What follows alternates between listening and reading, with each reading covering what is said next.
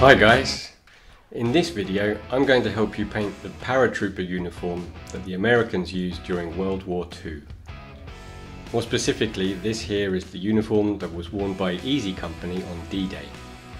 Basically, I'll be showing you how to use the paint set we've come up with to get this done. I will be using the figure that comes in that set, which is this radio operator. I've already painted his face and helmet to get us started because this video will focus on the uniform. To begin with, I want to show you the colour palette I'll be using for the uniform, the jackets and trousers to be precise. These are the colours I'll be using to paint the jacket, both the brighter areas and the shadows.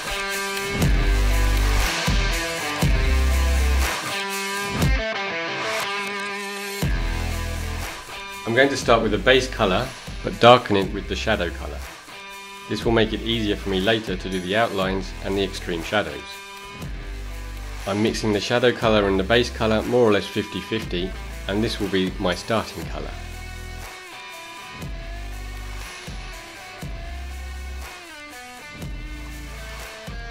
I will then start adding the second mix, my base colour, to this colour to brighten it bit by bit as we go. Right, let's start painting the jacket, just the jacket for now. I'm going to use a thick brush, no great care required at this stage, and the base colour.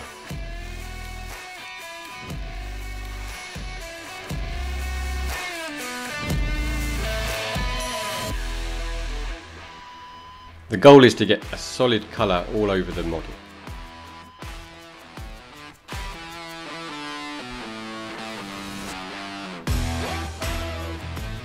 Now I have a dark colour, very similar to the base colour, on which I can easily work on some highlighting.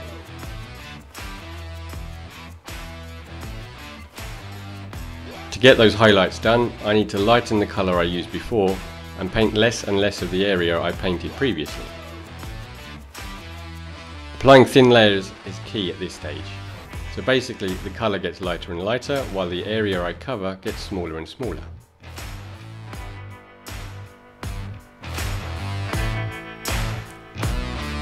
Little by little, you can see the figure starting to come to life.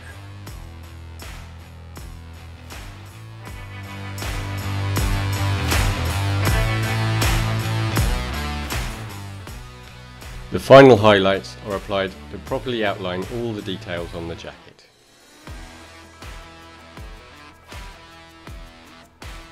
How much highlighting you apply will depend on your own personal taste, naturally. But at this scale, it's quite important to highlight all the details quite well. Bringing out the light certainly helps.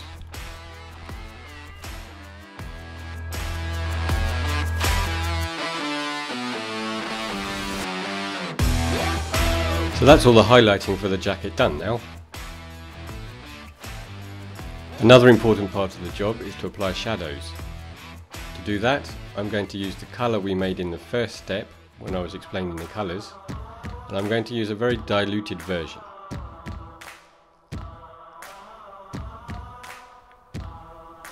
Always make strokes away from the light towards the shadow. I'm going to start at the bottom of the jacket to make it a little darker. As I said, my brush strokes go towards the more hidden areas.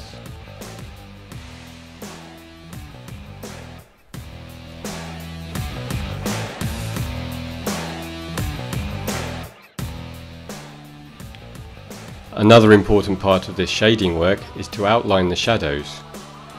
Things like the pouches, the belt and other overlaying details need a shadow outline, otherwise they will be lost. To do that, I'm going to use this colour, brown black, just as it comes in the pot, but quite diluted.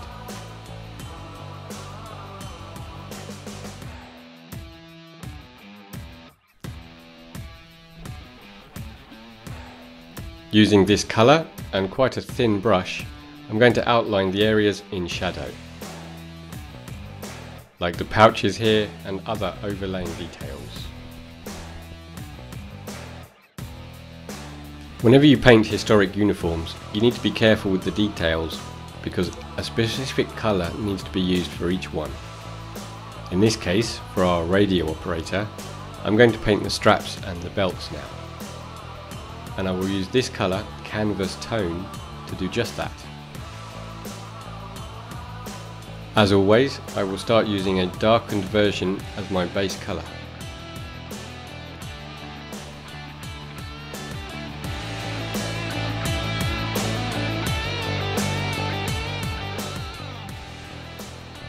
So now I'm starting to paint the straps, bit by bit.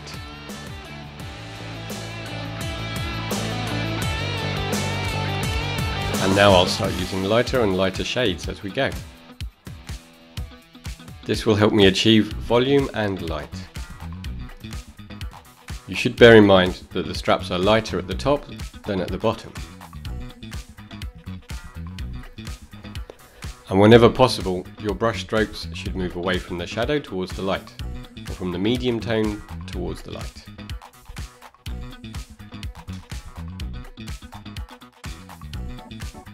Here I'm painting with the canvas tone colour straight from the pot. I've been adding it bit by bit to my base colour until I got to this tone, just as it comes from the pot. And as you can see, I'm painting less and less of the surface area. This will help create a sense of volume.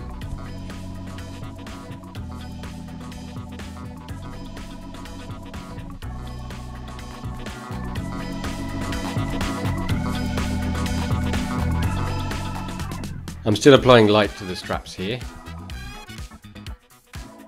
and I'm also trying to outline the ridges on which the most light is falling.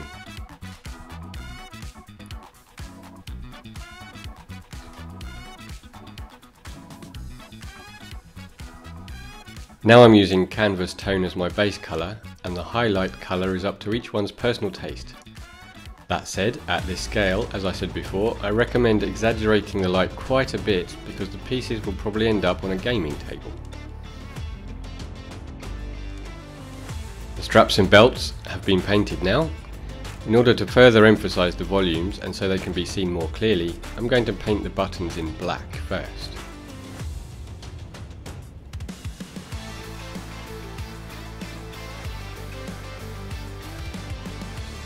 Personally, I use a very thin brush for this, one that has lost a lot of bristles.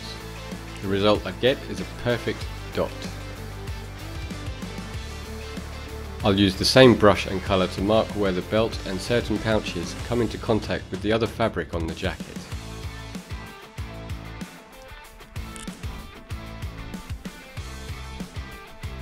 All that's left now is to paint the buttons in a gold colour because they're made of brass. This is how to mix your colours.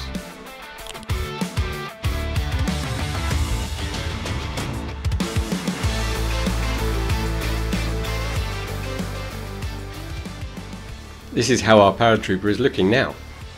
I've applied the base colour to the knee pads, the elbow pads, straps and pouches. I've lightened that base colour like I showed you on my palette, and I'm going to get painting now. To begin with, I'm just going to paint general shapes without paying much attention to the wrinkles on the fabric.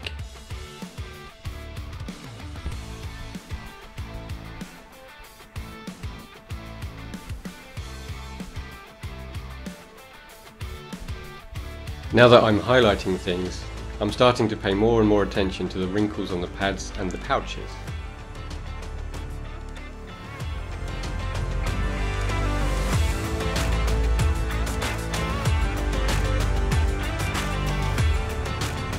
I've lightened the colour even more, and I'm going to carry on.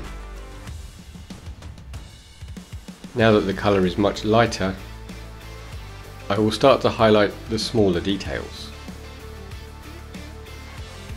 like the cords on these pouches, the elbow pads, fabric wrinkles, and the knee pads.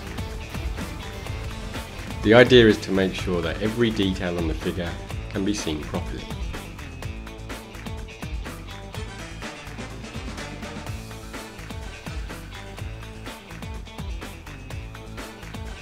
Having started with quite a dark colour, the shading work is practically already done.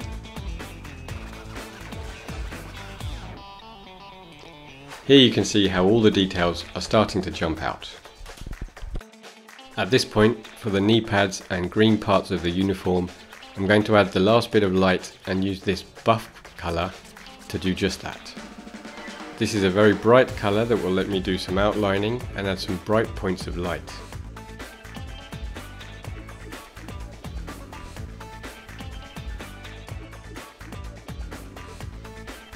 This is so the areas where the light falls most are nice and bright, and the various different details can be easily told apart.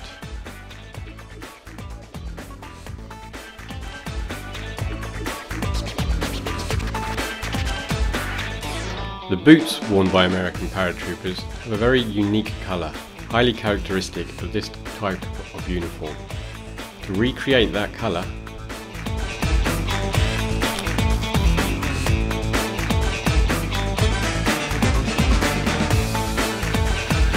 as usual, I've started with my base colour and darkened it with brown black. This means I can start with this dark reddish brown colour and create highlights later on as I go.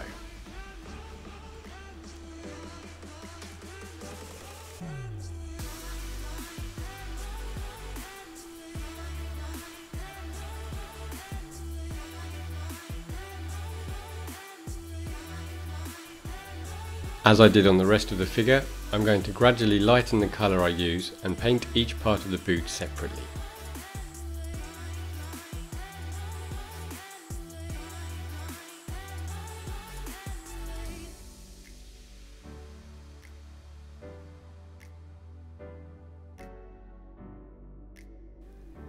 This will help me fade the different shades into one another, and all the details on the boot will become apparent.